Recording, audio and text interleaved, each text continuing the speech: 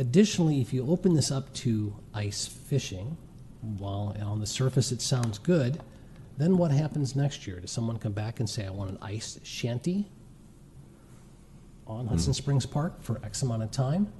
And if you then allow ice fishing with shanties, then that leads to another problem.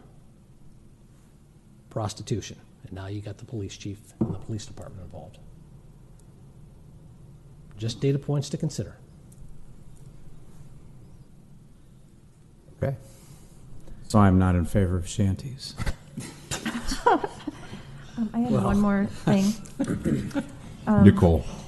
So if we move forward with this and that education is put on our website,